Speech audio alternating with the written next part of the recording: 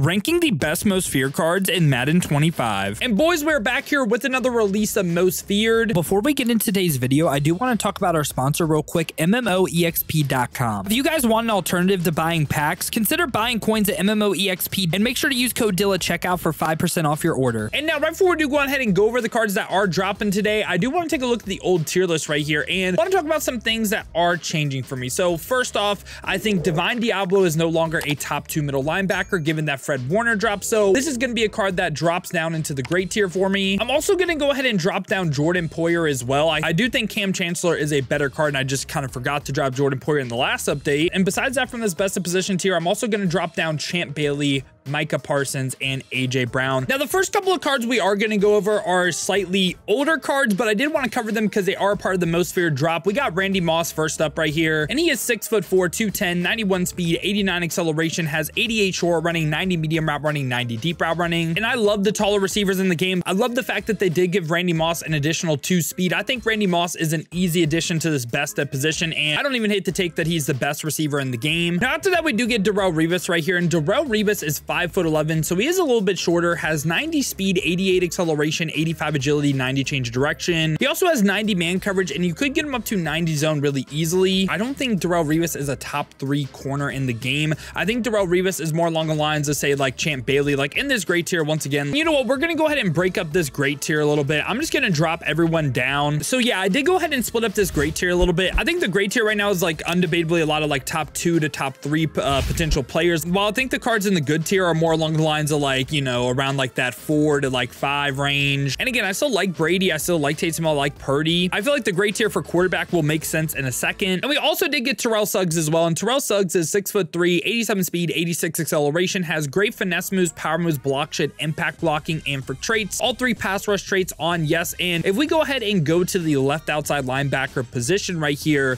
Terrell Suggs, I think, is the best left outside linebacker, so he is going to go ahead and join best of position for me. Now, every card that we're covering is dropping today, targeted around 1:30 p.m. Eastern, and we got Malik Hooker first up, 6'2", so pretty decent height, 86 speed, 88 zone. Not the worst card in the world. You could get the zone up to 90, and I think if you get the zone up to 90, I can go ahead and slightly place him in this mid tier. Not a terrible budget option. And then right after that, we get Jamal Williams, who is 6', 224, 85 speed, 88 trucking, 89 break tackle. Not the best catching. I feel like the physical stats for a running back at this point are just a little bit too low, so Jamal Williams is going to be in this trash tier for me. We also get Dalton Schultz, who is 6'5", 244, 86 speed, has 76 run block, 85 short running, 85 medium as well, so hits that 85 level for both. I like Dalton Schultz cards. I like the fact that he's really balanced. Kind of remind me of a Dalton Kincaid last year. They kind of didn't give Dalton Kincaid a running block this year, but Dalton Schultz for me, man, I'm going to go ahead and place him in this mid tier. I don't feel like he's a bad budget tight end at all. We also get Jamel Dean, and Jamel Dean is 6'1", 87 speed, 87 acceleration, has 87 man coverage with 84 zone, so you could potentially get the zone up to 85. If you do that, he's again kind of like okay. I would play, he's either like, of course, trash or in the what's called mid tier. Is he good enough for mid? I'll slightly place him there. I do think Emmanuel Forbes is better though. We also get 87 overall juice Scruggs right here, and this card has 89 pass block power, 85 pass block finesse, 84 run block, all the way across the board.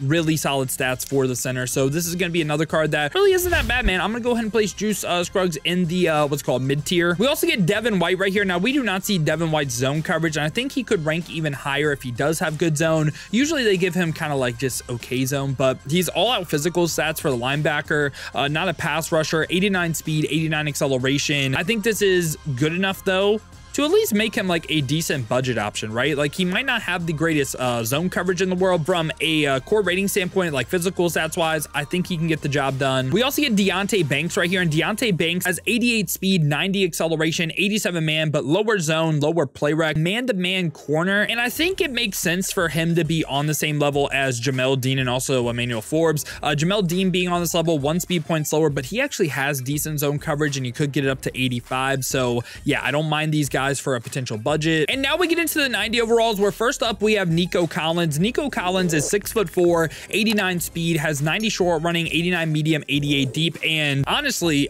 I just feel like he's kind of worse Randy Moss, which isn't really like a bad thing. Like, I want to pick up Nico Collins. I want to use him. I also think he's a little bit better than Mike Williams. So I do like the fact that we broke up the gray tier a little bit. I feel like he's a nice in between of Mike Williams and Randy Moss. He's going in the gray tier for me. We also get Trent Williams right after that, and Trent Williams has 86 pass block finesse, 89 pass block power, 91 run block. But if we go ahead and look at the left tackle position right here, I still think Jake Matthews has the better balance. Like, he has 89 run block, 90 pass block finesse, 91 pass block power. So for me, I think Jake Matthews is better, but Trent Williams obviously still like probably second best left tackle in the game. Gonna place him in the great tier. And right after Trent Williams, we get Von Miller, and Von Miller has 89 speed, 90 finesse moves, 83 power moves, 90 block shed. And we're gonna check a couple of things right here. We're gonna go to Von Miller's previous card to look at his traits, and I believe he's someone that, yeah, he has every pass rush trait on yes, which isn't really a bad thing.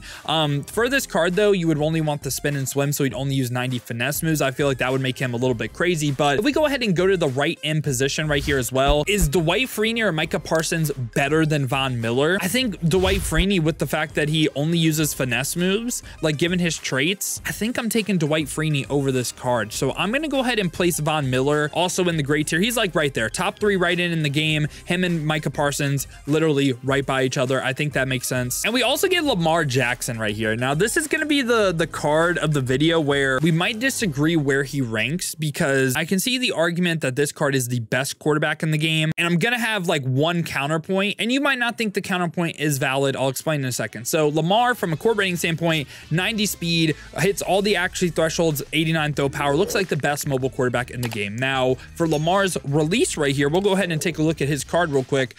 He has 3/4 one as a release. I thought his release was fine. Should get the gunslinger ability as well, so release isn't really an issue on the card. My biggest issue with Lamar, okay, is the fact that he's going to have terrible hot route animation. If you guys use core elite Lamar Jackson, or if you guys have played with Lamar and regs, he does this thing where he like plays with this towel or whatever, and it just makes the hot route miserable. Pretty similar complaint to what I had about like Purdy. Basically any non-legend quarterback gets like those terrible hot routes. So yeah, Lamar, that's like, in my opinion, his one weakness. Now when we look at quarterback, the reason why I'm also going to say he's not the best, we should be getting an AP update soon. For me, I think Andrew Luck's going to be the best. Hear me out. This is why. Because say for instance, offense goes up 1 AP, right?